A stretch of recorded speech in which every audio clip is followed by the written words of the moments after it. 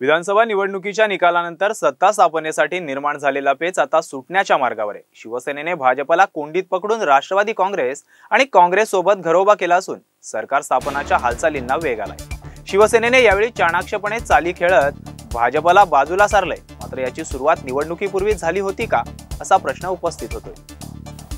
2014 मध्ये आधी विरोधात आणि नंतर सत्तेत सामील झालेल्या शिवसेनेला मागील 5 वर्ष भाजपने मंत्रिपदासाठी झुरत ठेवलं। तर मुंबई महापालिकेच्या निवडणुकीत उभय पक्षांचं वैर पराकोटीला गेलं होतं। मात्र एवढं सगळं झाल्यानंतरही लोकसभा निवडणुकीच्या वेळी भाजप शिवसेनेची युती झाली।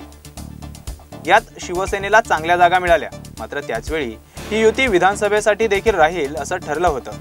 विधानसभेला ठरल्याप्रमाणे युतीसाठी चर्चा झाली। त्यावेळी उद्धव ठाकरे आणि अमित शहा यांच्यात बोलणी झाली होती। परंतु मुख्यमंत्री पदासंदर्भात काहीही बोलणं झालं नसल्याचे भाजपकडून सांगण्यात आले। त्यामुळे निवडणुकीच्या निकालानंतर युती तुटली। दरम्यान जागा वाटपात मिळेल तेवढ्या जागा घेऊन भाजपला अर्ध्यात आणायचं अशी योजना तर शिवसेनेची नव्हती ना, अशी चर्चा आता राजकीय वर्तुळात सुरू झाली आहे। विधानसभा निवडणुकीत स्वबळावर लढण्याचा इरादा भाजपचा होता। मात्र देवेंद्र फडणवीस शिवसेनेसोबत युती करण्यासाठी आग्रही होते।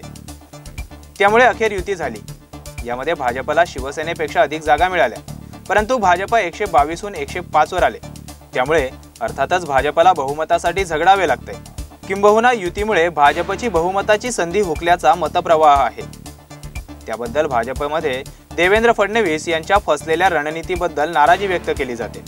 उद्धव यांनी युतीत मिळेल तेवढ्या जागा मिळवून एक प्रकारे भाजपला बहुमतापासून रोखल्याचे दिसते।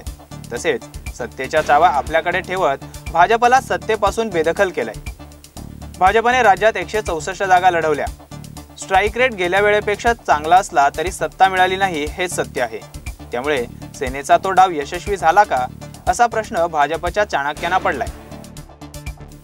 Bureau report, Maharashtra news 24।